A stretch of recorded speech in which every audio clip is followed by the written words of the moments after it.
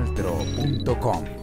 Iniciamos este proceso de la unidad investigativa donde vamos a estar tocando temas importantes de región, donde vamos a ahondar un poco más con el grupo de periodistas que se va a encargar precisamente de llevarle la información que usted necesita en 3 entregas semanales, John y María Ángel, para que usted conozca específicamente cómo se está moviendo Santander y norte de Santander en temas de interés regional. Importante conocer entonces de qué vamos a hablar específicamente hoy, John. Bueno, pues vamos a hablar de lo que se está hablando más, que es la revocatoria, específicamente de este tema que ha dado mucho de qué hablar. Todos los ciudadanos hemos tenido la oportunidad de escuchar en los diferentes medios acerca de las revocatorias, pero ¿qué es esto de las revocatorias? ¿Verdaderamente usted como ciudadano tiene claridad de cuál es el proceso, de a quiénes se puede revocar, quiénes son sus actores y cómo, en qué momentos se puede efectuar?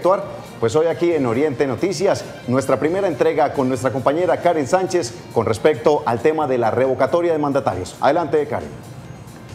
La revocatoria es aquella oportunidad con fundamento en nuestra carta política, en el cual el constituyente primario le da al elector primario la posibilidad de que si no está conforme o si el mandatario territorial no cumple con su programa de gobierno inscrito en la registraduría, puede acudir a esta figura. Para poder llegar a esta instancia está el artículo 40 contemplado en la Constitución Política, al igual que el artículo 131, numeral 4, que hace alusión a la participación de los ciudadanos, y también el llamado voto programático.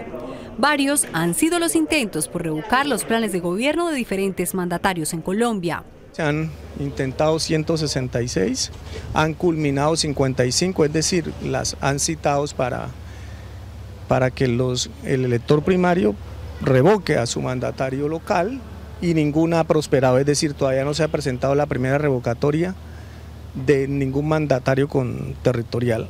De acuerdo a esa normatividad, cualquier ciudadano puede interponer la revocatoria del mandato.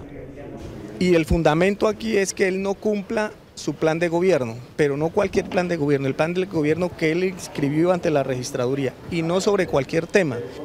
Ese incumplimiento debe ser sobre hechos concretos, sobre hechos ciertos, no sobre cosas generales, porque en su programa de gobierno inscrito en la registraduría pudo haber manifestado que va a mejorar la educación en su municipio o en su departamento. Contra eso no procede porque es general. Pero si él se comprometió que dentro del primer año, por ejemplo, iba a construir 20 escuelas en el sector rural, si no construye esas 20 planteles educativos, ahí sí procedería. La pregunta de muchos santanderianos es, ¿qué pasa si se llega a dar una revocatoria? Hay que esperar que el gobernante haya transcurrido de su periodo un año.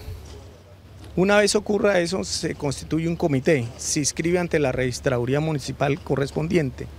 La registraduría municipal, mediante un acto administrativo, reconoce esos integrantes, les da unos formatos para que lo llenen, para que recogen la firma, e igualmente le da una copia del E26 AL o E26 GOB, si es gobernación, porque hay que tener en cuenta las elecciones, que en las últimas elecciones al mandatario que van a revocar, poder conseguir el 30% de esos votos.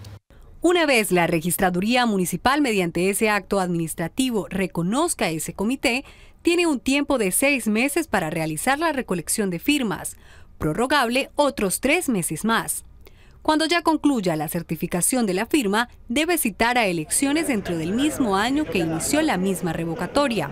Es importante que usted conozca quiénes se pueden inscribir como candidatos a la alcaldía o gobernación correspondiente. Pueden participar cualquier persona que llene los requisitos, que no esté inhabilitado o que tenga alguna incompatibilidad. El periodo para el cual eligen al nuevo alcalde o al nuevo gobernador es el periodo para terminar al que destituyen, ya sea por 3 años o 2 años y pico, año y pico. Y este ha sido nuestra primera entrega de 3 que vamos a tener en esta semana para que usted esté bien informado. Hoy hablamos en este contexto de lo que era la revocatoria. El miércoles espere la siguiente entrega donde vamos a conocer los actores de las actuales revocatorias de los diferentes mandatarios en Santander y norte de Santander.